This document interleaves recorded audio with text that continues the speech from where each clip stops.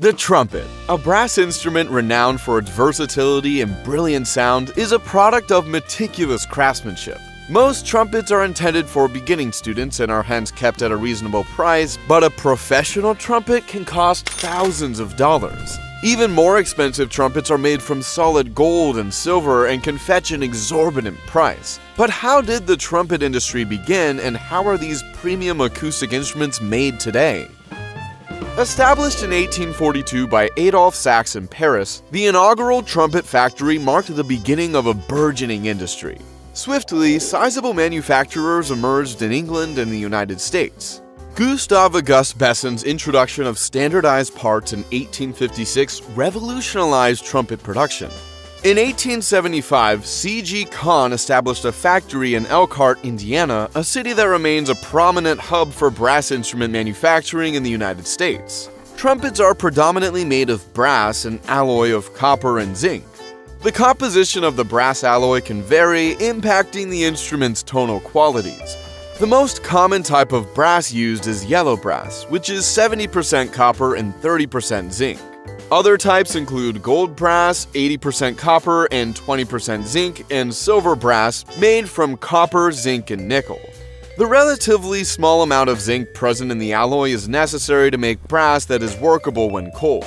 Some small manufacturers will use such special brasses as ambrons, 85% copper, 2% tin, and 13% zinc, for making certain parts of the trumpets because such alloys produce a sonorous ringing sound when struck.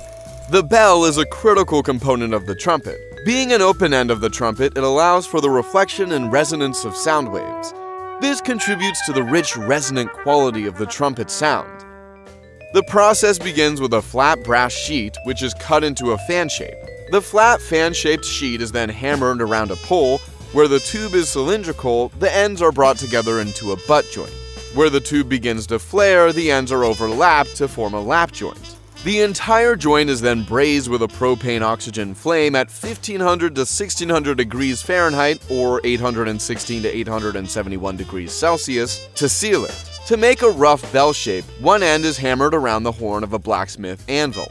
The entire tube is then drawn on a mandrel while the bell is spun on the mandrel. A thin wire is placed around the bell's rim and metal is crimped around it to give the edge its crisp appearance. This thin wire helps keep the bell from collapsing. Then solder is forced into the rim. This increases the bell's responsiveness. Details like these can go a long way in determining how the bell ultimately sounds. The excess solder is scraped off using a scraper, and an abrasive sponge is then used to smooth out any scratches left by the sponge. Any solder bits still trapped in the rim are removed by further scraping. The bell is then filled with a soap and water solution and frozen at -49 degrees Celsius, freezing the water. The bell is then placed in a bending block. The ice provides crucial counterpressure, preventing the brass from buckling inward. The ice itself doesn't shatter under the pressure because the soap in the water makes it pliable. Bells may be manufactured in a variety of flare and bore sizes. The flare, which implies the widening of the bell at its end, and the bore size, which refers to the diameter of the tubing, influence the overall response and feel of the trumpet. A larger flare might contribute to a broader, more open sound, while a smaller flare can result in a focused and bright sound. Next up is the valves of the trumpet. These are complex parts that are made of several components including pistons, knuckles, and smaller tubings. These are crucial components that enable the player to change the pitch of the instrument. A standard trumpet has 3 valves, each corresponding to a specific length of tubing.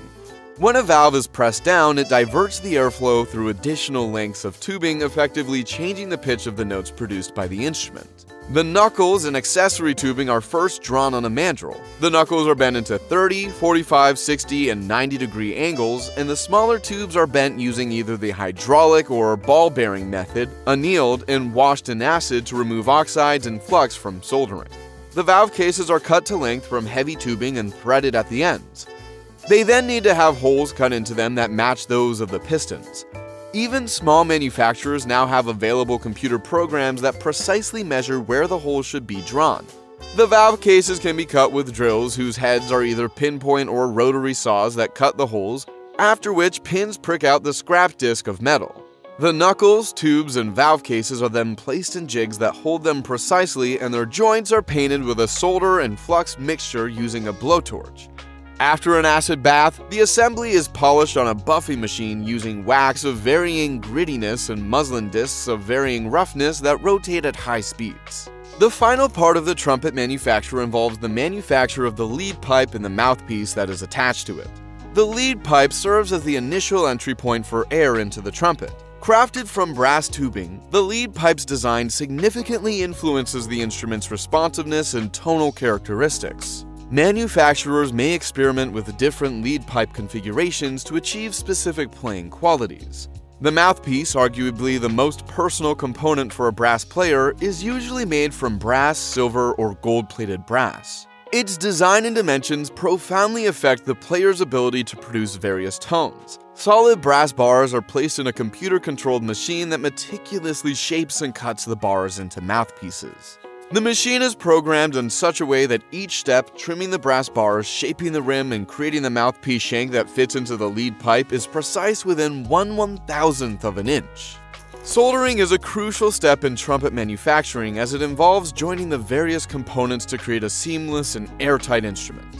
The soldering process demands precision, as any imperfections can compromise the trumpet's sound quality and playability. A high-quality trumpet may take 465 individual steps to put together and is composed of 120 separate parts. Once all the components are soldered together, the trumpet undergoes a series of inspections to ensure structural integrity and alignment. Skilled craftsmen check for leaks, correct valve action, and overall playability. Any imperfections are addressed, and the trumpet moves on to the next stage of the manufacturing process. After assembly, the trumpet undergoes various finishing processes to enhance its visual appeal and protect the instrument. This can involve polishing, lacquering, or plating depending on the desired aesthetic and the materials used. Some players prefer the natural patina that develops over time, while others opt for a polished and lacquered finish to maintain a pristine appearance. This is also the part of the manufacturing process where the trumpet may be engraved. Engraving on a trumpet serves various purposes. It can include the brand or manufacturer's logo, model name or number, and sometimes additional decorative elements. Engraving is often done on the bell of the trumpet due to its visible and flat surface. The most important feature of a trumpet is sound quality. Besides meeting extremely small tolerances, every trumpet that is manufactured is tested by professional musicians who check the tone and pitch of the instrument while listening to see if it is in tune within its desired dynamic range. The musicians test play in different acoustical setups, ranging from small studios to large concert halls, depending on the eventual use of the trumpet. Large trumpet manufacturers hire professional musicians as full-time testers, while small manufacturers rely on themselves or the customer to test their products. Trumpets are shipped either separately for special orders or in mass quantities for high school bands. They are wrapped carefully in thick plastic bubble packaging or other insulating material, placed in heavy boxes full of insulation, such as packaging peanuts, then mailed or sent as freight to the customer. At least half the work involved in creating and maintaining a clear-sounding trumpet is done by the customer. The delicate instruments require special handling, and because of their inherent asymmetry, they are prone to imbalance. Therefore, great care must be taken so as not to carelessly damage the instrument. To maintain the life of the trumpet, it must occasionally undergo repairs. Large dents can be removed by locally annealing and hammering, small dents can be hammered out and balls passed through to test the final size, fissures can be patched, and worn pistons can be replated and ground back to their former size. Well folks, that was it for the trumpet production, from the start of a brass sheet to this majestic instrument. If you're a fan of factory processes, we have plenty more where that came from.